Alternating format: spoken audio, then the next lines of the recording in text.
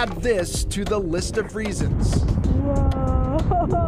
Why National Geographic readers named Peru the top international destination anywhere.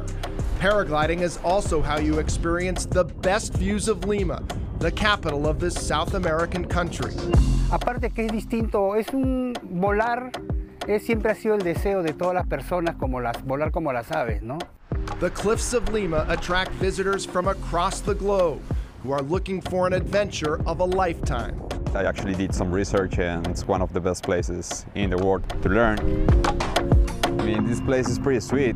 The wind is perfect, and it was pretty straightforward. You just have to run, jump, and I guess the hard part is to get the guts to jump.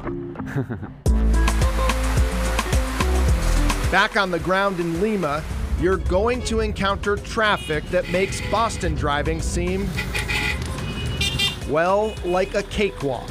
And if you think the MBTA has issues, this is a city with more than 10 million people, and we don't have a metro system. The first line of the metro took 25 years. The second one is being building right now is the subway. Juan Aurelio Arevalo Miro Casada is the editor-in-chief of El Comercio, Peru's oldest newspaper. Despite Lima's transportation challenges, tourism in Peru is on the rise.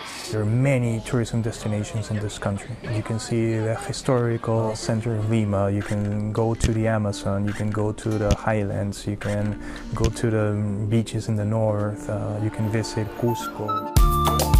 And while Lima used to be where people flew into to catch a flight to another place in Peru, now the capital is a destination with plenty to see.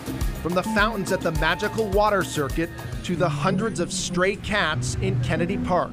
My girlfriend Heather is incredibly good at researching places we visit ahead of time, and she saw a cat park, and that became instantly first day destination. Barranco is considered Lima's coolest neighborhood. A visit here must include a walk across the Bridge of Sighs. Make a wish and hold your breath. If you think about the dream or the wish, okay, holding your breath, your dreams become true.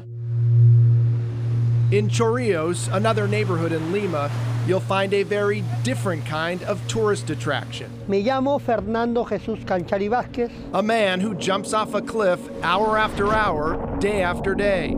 He's working for tips, reenacting the legendary dive of a man who could not be with his lover, so they jumped into the ocean to be together.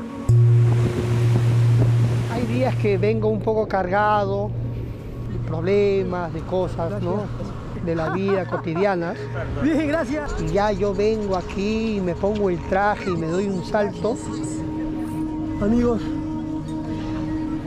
wow, pura vida. And a trip to Peru would not be complete without a visit to Machu Picchu, one of the 7 wonders of the modern world. Machu Picchu means old mountain. Machu means old, Picchu means mountain. You'll fly for an hour and 20 minutes to Cusco, then take a train to the lost city of the Incan Empire. Or if you're ready to brave the high altitude, you can try to hike. So per day nowadays we receive 5,000 people. If you want to visit the whole place, you have to book the entrance ticket 3 months, 2 months in advance. The dunes of Ica offer another unforgettable experience in Peru. A 4-hour drive from Lima, it's an oasis for off-roading and sandboarding. Creo que Huacachina es la capital del sandboard aquí. Mucha gente de Europa viene aquí para poder experimentar esta experiencia, ¿no? Del sandboard, el esquí en la arena.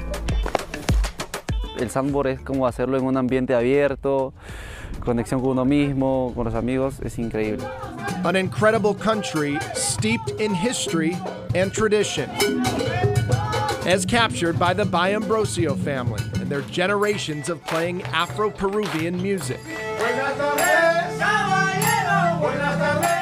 El mensaje que queremos dar es el amor y dedicación a tu identidad, de dónde eres, ¿no?